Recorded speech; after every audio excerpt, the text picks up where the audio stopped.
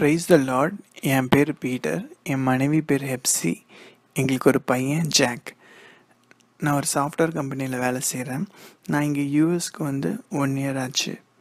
ஏசப்பா எனக்கு ஒரு பெரிய அதிசயத்தை செஞ்சுருக்காங்க. ஒரு கொடிய வியாதியிலேருந்து என்னை காப்பாற்றிருக்காங்க. CSF லீக்லேருந்து என்னை அற்புதமாக சுகம் பண்ணியிருக்காங்க. ஏசப்பாவோட நாம மகிமையாகிறதுக்கும் ஏசப்பா தான் உண்மையான தேவன் என்று நீங்கள் நம்புறதுக்கும் நான் இந்த வீடியோவை ஷேர் பண்ணுறேன்.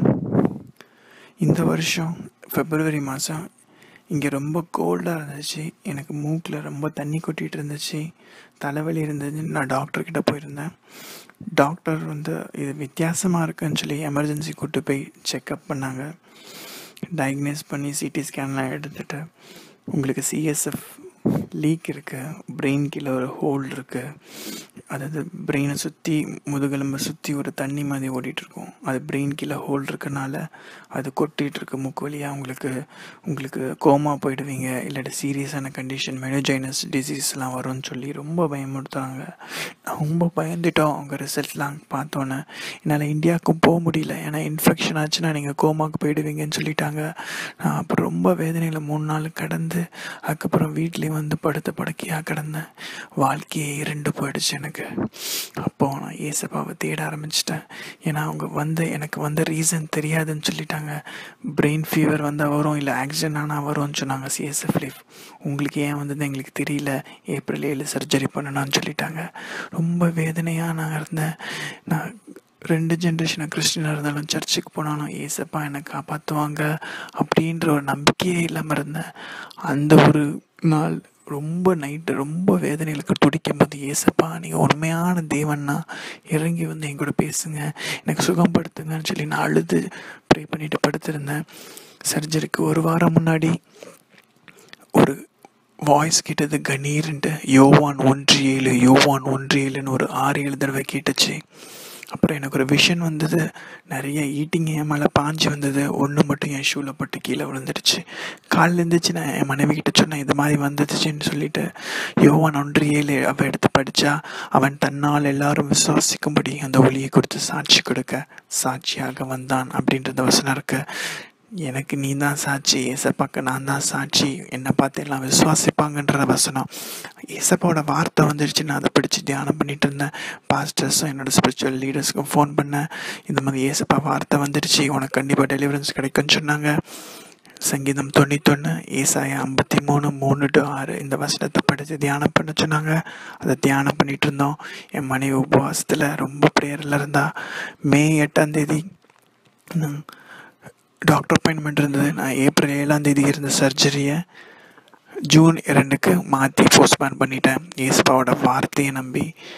May 8 அப்பாயின்மெண்ட் இருந்துச்சு. ஆனால் May 7 வரைக்கும் எனக்கு ஒரு சுகமும் இல்லை. அதே வலி வேதனை, அதே மாதிரி ரத்தம் வந்துட்டு மூக்கில் வலியாக இருந்துச்சு. நான் ரொம்ப அழுது ப்ரே பண்ணோம் அன்றைக்கி நைட்டு.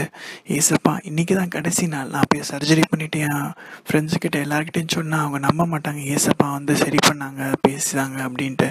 அதனால் எனக்கு இன்றைக்கி தான் கடைசி நாள், எனக்கு விடுதலை வேணும் அப்படின்னு அழுது ப்ரே பண்ணி படுத்திருந்தோம்.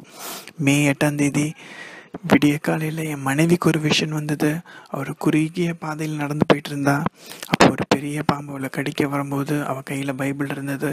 அவள் சங்கீதம் 91 படிச்சுட்டே வந்தா. 13வது வசனத்தை அவள் படிக்கும்போது, சிங்கத்தின் மேலும் விரியன் பாம்பின் மேலும் நீ நடந்து பால சிங்கத்தையும் வலு சர்ப்பத்தையும் மிதித்து போடுவாய். அதை படித்தோன்னே ரொம்ப அமைதியாகிடுச்சு. அந்த பாம்போட தலை நசுங்கி அது கீழே செத்து கிடந்ததுன்னு அவளுக்கு அதை விஷன் வந்தோன்னே அவள் காலையில் எழுப்புனா, இந்த மாதிரி எனக்கு விஷன் வந்ததுங்க அப்படின்ட்டு. நான் எந்திரிச்சு என் மூக்கை செக் பண்ணுற, தலைவலியை பார்க்குற, எல்லாமே ஓடி போயிடுச்சு. அந்த நாள் எனக்கு ஒரு விடுதலை. ஏசப்பா அற்புதமாக என்னை சுகப்படுத்திட்டாங்க. அந்த ஹோலை எல்லாத்தையும் தூக்கி போட்டுட்டு புது மனுஷனா புது பலத்தோடு நான் எந்திரிச்சேன் அன்னைக்கு. அந்த நாள் எனக்கு விடுதலையே நாள். ஏசப்பா என்னை உயிர் கொடுத்து என்னை ஒரு நித்திய ஜீவனுக்காக வழி நடத்துகிற ஒரு நாள். இந்த மாதிரி பெரிய அற்புதங்கள் செய்கிறது ஏசப்பாக்கு ஒரு லேசான காரியம். லேசான காரியம் உமக்கது, லேசான காரியம், லேசான காரியம் உமக்கது, லேசான காரியம்.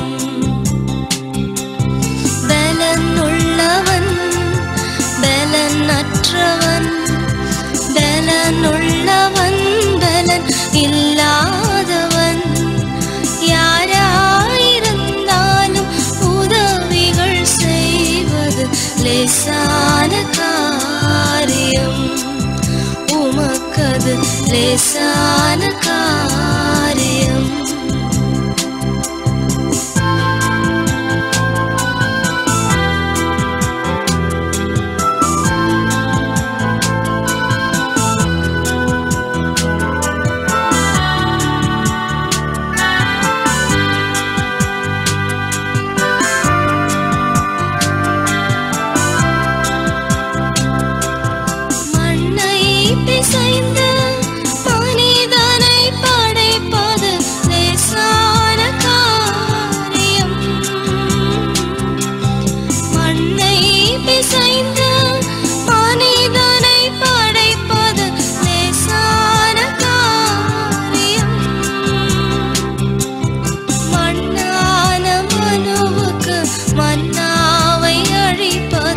லேசான காரியம்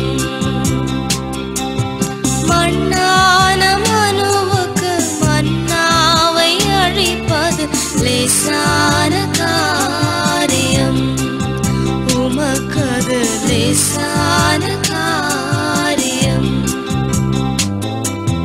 பலனுள்ளவன் பலனற்றவன் பலனுள்ளவன் இல்லாதவன் யாராயிருந்தாலும் உதவிகள் செய்வது லேசான காரியம் உமக்கது லேசான காரியம்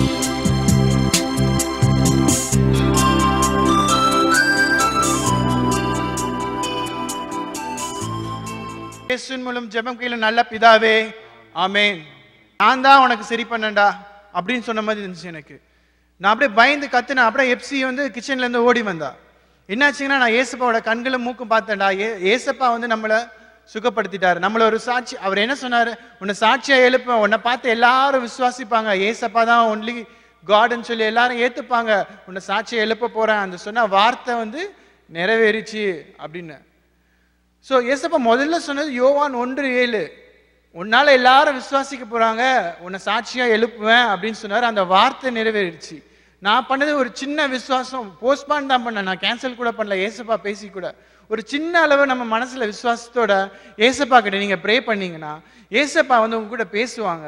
ஏசப்பா வந்து உங்களுக்கு விடுதலை கொடுப்பாங்க. அது என்ன கஷ்டமோ, உனக்கு எவ்வளோ கஷ்டம் இருக்கலாம், இதோட கொடிய நோய் கூட இருக்கலாம், கேன்சர், நாளைக்கே நான் மறிச்சிடுவேன், இல்லை பெரிய பண கஷ்டம், என்ன கஷ்டம் இருந்தாலும் அது ஏசப்பா முன்னாடி எதுவுமே கிடையாது. அது லேசான காரியம். உங்கள் துக்கம் சந்தோஷமா மாறும்னு சொல்லியிருக்காங்க. அதே மாதிரி எங்கள் அப்பா அம்மா வந்து இந்தியாவிலேருந்து நான் இங்கே கூப்பிட்டு வந்திருந்தேன். ஏன்னா எனக்கு சர்ஜரி ஆயிடுச்சுன்னா என்னை பார்த்துக்கிறதுக்காக 2-3 மாதம் கூப்பிட்டு வந்தேன்.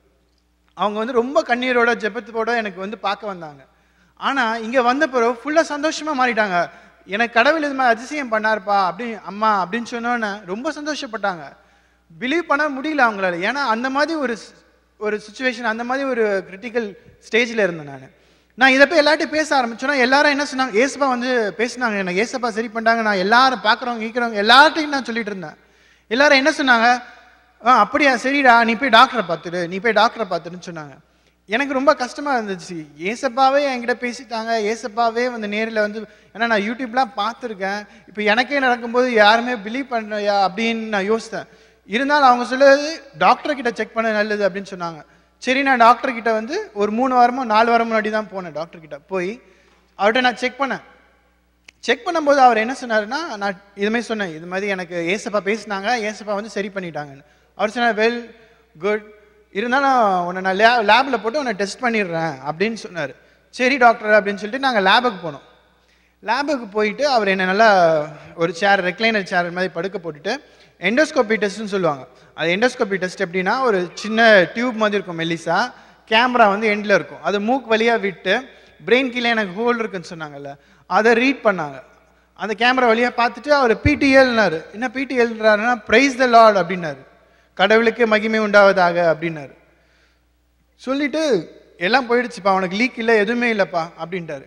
எனக்கு ரொம்ப சந்தோஷம். எனக்கு எப்போ தெரியும் ஏசப்பா என்னை சுகப்படுத்தினாரு. எனக்கு ஒரு ரெக்கார்ட் மட்டும் கொடுங்க டாக்டர். ஏன்னா எல்லாரும் மோஸ்ட்லி டாக்டர் என்ன சொன்னாரு தான் கேட்குறாங்க. நான் ஏசப்பா வந்து சொன்னாரு, ஏசப்பா வந்து பேசினாருன்னு சொன்னேன். டாக்டர் ரிப்போர்ட் கேட்குறாங்க. எனக்கு நான் எல்லா உலகத்துக்கே நான் சொல்லணும், அதுக்கு நீங்கள் ஒரு ரிப்போர்ட் தாங்கன்னு கேட்டேன்.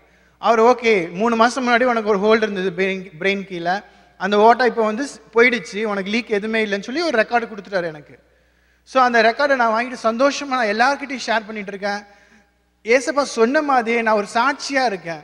ஏன்னா அது 2 மாதம் ரெஸ்ட் எடுக்கணும், எதுவுமே பண்ணக்கூடாதுன்னாங்க. நாங்கள் எல்லா இடத்துலையும் பீச்சு போய் விளையாடிட்டு, பசங்க கூட விளையாடிட்டு ரொம்ப ஜாலியாக இருக்கும், ரொம்ப சந்தோஷமாக இருக்கும். எங்கள் வாழ்க்கையை நித்திய வாழ்க்கையாக நிறைஞ்சிருக்கு. இன்னொரு அதிசயமான காரியம் என்னென்னா, நாங்கள் ஏசப்பாவை ரொம்ப தேடும் போது ஏசப்பா வந்து எங்களுக்கு வருங்காலியங்களை தெளிவாக காண்பிக்கிறாங்க. எங்களுக்கு வந்து ஹீலான விஷன்ஸ் மட்டும் இல்லாமல் அவரோட 2வது வருகையை பற்றி ரொம்ப கிளியராக காமிச்சாங்க. அவரோட 2வது வருகை வந்து நான் சீக்கிரமாக இருக்கேன். ஹெப்சி என் ஒய்ஃப் வந்து ஒரு விஷன் பார்த்தா அவரோட 2வது வருகையை பற்றி சொல்லுங்க. கர்த்தருக்கு சோத்திரம். நான் என்னோட ஹஸ்பண்டோட ஹீலிங்காக ப்ரே பண்ணிட்டு இருந்தேன். ஆனால் ஏசப்பா அந்த டைமில் வந்து ஆஃப்டர் ஈஸ்டர் டியூஸ்டே அன்னைக்கு எனக்கு ஒரு விஷன் காமிச்சாங்க ஏசப்பா. நான் வந்து அது வந்து ஏசப்பா ஆராதனை பண்ணிட்டு ஒரு மிட் நைட்டில் இருக்கும், ஒரு மிட் நைட் ஒரு 2 o'clock இருக்கும். ரொம்ப ரியலிஸ்டிக்காக இருந்துச்சு. முதல்ல என் பெட்டில் படுத்துட்டு இருக்கோம். முதல்ல என் பையன் வந்து ஹோலி ஸ்பிரிட்லால அனாய்ட் ஆகுறான், சிரிச்சிட்டு இருக்கான் கத்தி கத்தி. அவனை அப்படி திரும்பி பார்க்குறேன் நான் பெட்ல இருந்து. அப்போ வந்து அவன் டங்ஸ்ல பேச ஆரம்பிக்கிறான், டங்ஸ்ல. நெக்ஸ்ட் நான் ஹோலி ஸ்பிரிட்ல அனாய்ட் ஆகுறேன். அது மாதிரி அனாய்ட் ஆனதுல அளவுக்கு அதிகமாக அனாய்ட் ஆகுறேன். என் ஹஸ்பண்ட் 3rd ஹோலி ஸ்பிரிட்ல அனாய்ட் ஆகி கீழே விழுந்துடுறாங்க. எப்பவுமே லீட் டவுன் பண்ணி ப்ரே பண்ணுவாங்க பெட்ல இருந்து அந்த இடத்துல. அங்கே அனாய்ட் ஆகி ஹோலி ஸ்பிரிட்ல அனாய்ட் ஆகி 2 பேரும் நல்ல கான்ஷியஸ் இருக்கு, சிரிச்சுக்கிறோம். நானும் என் ஹஸ்பண்டை பார்த்து சிரிச்சுக்கிறோம். அப்போ திடீர்னு பார்க்குறோம் விண்டோவில், நல்ல கிளாஸ் விண்டோ. அப்போ வெளியே பார்க்குறேன் ஏசப்பா ரொம்ப ஹைட்டாக நல்ல ஒரு ஷெப்பர்ட் வச்சுட்டு வானத்தில், அது மாதிரி இமேஜ் நான் எங்கேயுமே பார்த்ததில்லை. அது மாதிரி ஒரு ஸ்டிக் வச்சு நின்றுட்டு இருக்காங்க ஏசப்பா. அப்படி நின்றுட்டு இருக்கும்போது ஒரு கிளியர் வாய்ஸ் ஏசப்பா கிட்ட ஒரு தண்டர் வாய்ஸ் கிளியராக கேட்குது. காலம் சமீபமாய் இருக்கிறது, மற்றவர்களை ஆயத்தப்படுத்துங்கள். காலம் சமீபமாய் இருக்கிறது, மற்றவர்களை ஆயத்தப்படுத்துங்கள். கிளியரா கேட்டுச்சு அந்த வாய்ஸ். அந்த வாய்ஸ் கேட்டுட்டோன்னா ஏசப்பா பக்கத்துல பாக்குறேன், நான் ஒரு பெரிய எட்வாக் வரதை பாக்குறேன். நான் இதை மாதிரி ஏசப்பா காமிச்சாங்க. அந்த விஷன் வந்ததுக்கு அப்புறம் ஒரு மோர் ரியலிஸ்டிக் நினைச்சிட்டு எழுந்துச்சுட்டு என் ஹஸ்பண்டை கூப்பிட்டு சொல்றேன். என் ஹஸ்பண்டும் நானே பாக்குறேன், எப்படி நான் அந்த விஷன்ல நான் என் குழந்தை பார்த்து சிரிக்கிறானோ அதே போல ரியலா சிரிச்சிட்டு இருக்கான், கத்தி கத்தி சிரிச்சிட்டு இருக்கான். அப்போ ஏசப்பா எங்களுக்கு விஷன்ல ரியலாவே காமிச்சிட்டு எங்க ஸ்பிரிட் மூலமா நாங்க பார்த்துருக்கோன்றதை உணர்ந்தேன் அன்னைக்கு நான். அது கழிச்சு அதுக்கு அடுத்த வாரம் மண்டே, அதுவும் ஆஃப்டர் ஈஸ்டர் இதை பார்த்து இந்த விஷன் பார்த்துட்டு 1 week லேட்டர் விண்டோவில் ஒரு மார்னிங் 7 மணி இருக்கும், ரொம்ப உடம்பு வலிக்குதுன்னு சொல்லிட்டு சும்மா தான் படுத்திருந்தேன். அப்போ வந்து நான் ஜீசஸை பார்க்குறேன், ரொம்ப அப்படியே பிரைட்டாக, அப்படியே அவரோட பற்கள் ஃபுல்லாக அவ்வளோ ஷைனிங், ரொம்ப ஒயிட்டிஷாக. அவரோட ஹேர்லாம் எப்படி இருந்துச்சுன்னு கேட்டாங்க. ஏன்னா அதெல்லாம் என்னால் பார்க்க முடியல, ஒரு சிரிப்பை மட்டும் பார்த்துட்டு இருக்கேன். என் ஹஸ்பண்டை எழுப்பணும் ட்ரை பண்ணுறேன், என்னால் முடியல, என் உடம்பு அசைக்க முடியல. அவ்வளோ க்ளோவா, அவ்வளோ ஷைனிங். அவர் என்னை பார்த்து சிரிச்சுக்கிட்டே இருந்தாங்க ஏசப்பா. அவ்வளோ ஒரு இது, அந்த டியர்ஸ்லாம் போகணும்னு சொல்றதுக்காக ஏசப்பா அப்படி சிரிச்சிட்டு இருந்தாங்க போல. So it's really thank to Jesus. So இது மாதிரி ஏசப்பா வந்து நாங்கள் ஹீலிங் உடம்பு சரியாகணும் ப்ரே பண்ணும்போது ரொம்ப நாங்கள் க்ளோஸ் ஆகிட்டோம்னா ஏசப்பா வந்து அவர் 2வது வருகையை பார்த்து கிளியராக சொல்லிட்டார், மற்றவங்களை ஆயத்தப்படுத்து அப்படின்னு சொல்லிட்டார். நான் சாட்சியாக இல்லாட்டி நான் பேசும்போதும் பேசி முடிச்சு என்னோட சாட்சியை சொல்லிட்டு ஏசப்பாவோட வருகை ரொம்ப சீக்கிரமா இருக்கு, எல்லாரும் ஆயத்தப்பட்டு இருங்க அப்படின்னு சொல்லிட்டு நாங்கள் எங்களோட விஷன்ஸை ஷேர் பண்ணிட்டு இருக்கோம். ஏசப்பா அதிசயமானவர். ஆக்சுவலாக நான் வந்து நார்மலாக உங்களை மாதிரி மோஸ்ட் ஆஃப் த கைஸ் மாதிரி நான் வந்து வேர்ல்ட்லியாக தான் இருந்துட்டு இருந்தேன். ஒன்ஸ் எனக்குன்னு ஒரு வழி, ஒரு 3 மாதம் முன்னாடி என் வாழ்க்கை நீங்கள் பார்த்துருக்கணும். நான் படுக்கையில் படுத்தபடி எப்போ சர்ஜரி பண்ணி என்ன பண்ணுவாங்கன்னு தெரியாத ஒரு நிலையில் கிடந்தேன். ஆனால் ஒரு 3 மாசத்துல கொஞ்சம் மனதுருகி ஏசப்பா முழு மனசோட தேடும் போது அவரே இறங்கி வந்து அவரே தொட்டு சுகப்படுத்தி அதிசயமா சாட்சியா எழுப்பியிருக்காரு எங்களை. இன்றைக்கு இந்த வீடியோ நீங்க பார்த்துட்டு இருக்கீங்கன்னா அது வந்து உங்களோட விருப்பத்தின்படி எதுவுமே நடக்கல. ஏசப்பா ஆவியானவர் வந்து உங்களை இந்த நேரத்துல இன்றைக்கு இந்த வீடியோவை பார்க்க வச்சிருக்காரு. அதுக்கு ஒரு காரணம் இருக்கு. நீங்க எவ்வளோ கஷ்டத்துல இருக்கீங்க, நீங்க எவ்வளோ ஒரு வியாதியில இருக்கீங்க, ஏதோ ஒரு தேவையில இருக்கீங்க, அது இன்றைக்கே உங்களுக்கு நடக்கணும்னா முழு மனதோட ஏசப்பாவோட பாதத்துல அர்ப்பணிச்சுட்டு, ஏசப்பா இவ்வளோ கஷ்டம், இவ்வளோ நோய், இவ்வளோ தேவைகள் எனக்கு இருக்கு, இதெல்லாம் பாதத்திலே நான் போட்டுட்டு முழு மனதோடு அர்ப்பணிக்கிறேன். இது நீங்க ஏத்துக்கொண்டு அவரை முழு மனதோடு நீங்க ஏத்துக்கிட்டீங்கன்னா ஏசப்பா வந்து எல்லா அதிசயமா உங்களை வழி நடத்துவார். எப்படி இது நடந்தது அப்படின்னு சொல்லி எல்லாரும் உங்களை நீங்க ஒவ்வொருத்தரும் ஒரு சாட்சியாகி நீங்க வந்து யூடியூப்ல போட போறீங்க. நாங்களும் அப்படிதான் இருந்தேன். யூடியூப்லாம் பார்த்துட்டு எப்படி இப்படி நடக்கும், ஏசப்பா எப்படி பேசுவாங்க, எப்படி பார்க்க முடியும், ஏசப்பா கடவுள்லாம் பார்க்க முடியுமா அப்படின்னு நினைச்சிட்டு இருந்தேன். ஆனா எனக்குன்னு ஒரு வழி வந்து, எனக்குன்னு ஒரு கஷ்டம் வந்து, எனக்கு இயேசுப்பா பேச முடியுது, பார்க்க முடியுது, நல்லா பேசுறாரு, ஃப்ரெண்டு மாதிரி இருக்காரு அப்படின்னு ரொம்ப ஃபீல் பண்ணோன்னா கண்டிப்பா எல்லாராலையும் பார்க்க முடியும். ஆனால் நீங்க எல்லாரும் நம்ம அர்ப்பணிச்சு நம்ம ப்ரேயர் பண்ணுவோம். எங்க அம்மா அப்பா இங்க வந்து டிராவல் பண்ணி யூஎஸ்க்கு வந்திருக்காங்க. அவங்க வந்தது என்ன ஹாஸ்பிட்டல்ல பார்த்துக்க. ஆனா ஏசப்பா அந்த துக்கத்தை சந்தோஷமா மாத்தி அவங்க சந்தோஷமா எல்லாரும் ஒன்னா சுத்தி நாங்க ஜாலியா ரொம்ப சந்தோஷமா இருக்கோம். 3 மாதத்துல எல்லா துக்கம் கஷ்டமும் போயிட்டு எல்லா நோய்களும் போய் சந்தோஷமா நாங்க குடும்பமா உங்க முன்னாடி நிக்கிறோம். எங்க குடும்பமா நாங்க சாட்சியா இருக்கோம். ஏசப்பா ஆவியானவர் உங்களுக்கு நிரப்பி உங்க பரிசுத்த விடுதலை உங்களுக்கு கொடுப்பாங்க. இந்த நேரமே இந்த நிமிஷமே உங்களை அர்ப்பணிச்சு ஒரு சின்ன ஜெபம் பண்ணி கேளுங்களேன். சின்ன ஜெபம் பண்ணி பாருங்க, ஏசப்பா வந்து உங்களுக்கு விடுதலை கொடுப்பாரு. நம்ம பிரேயர் பண்ணுவோம். ஏசப்பா எங்களை சாட்சியாக நீங்க நிறுத்திருக்கீங்கப்பா. நாங்க இந்த வீடியோ எடுப்போம்னு சொல்லி எங்களுக்கு தெரியாது. 3 மாசம் முன்னாடி நாங்க உங்களை அறியாத இருந்தோம் ஆண்டவரே. எங்களை கண்களை திறந்து ஆண்டவரே ஆவியானவரை நீங்கள் எங்கள் மேல் இறங்கி விடுதலை கொடுத்து இந்த குடும்பத்தையும் ஒரு சாட்சியாக அனைத்து மக்கள் முன்னாடி இந்த உலகத்துக்கு முன்னாடி ஒரு சாட்சியாக நிறுத்தி வைக்கிறதுக்காக நன்றி ஆண்டவரே.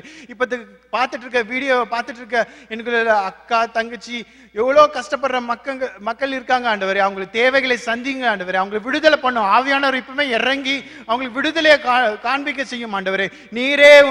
நீரே தேவன் ஆண்டவரே, நீரே உண்மையான தேவன், நீரே ஒரே தெய்வம் ஆண்டவரே. நாங்கள் இதை சாட்சியாக நின்று இந்த உலக மக்கள் முன் சொல்லுகிறோம் ஆண்டவரே. ஆண்டவரே நீரே அவர்கள் மேல் இறக்கி விடுதலை கொண்டு உமது 2ஆம் வருகையில் அனைத்து ஆத்துமாக்களை நாங்கள் அறுவடை செய்து உம்மண்டை வரத்தக்கதாக கிருபை செய்யும். நீரே இறங்கிக் கொள்ளும், பார்த்துக்கொள்ளும், வழிநடத்தும். இயேசுவின் மூலம் ஜெபம் கேளும் நல்ல பிதாவே, ஆமென்.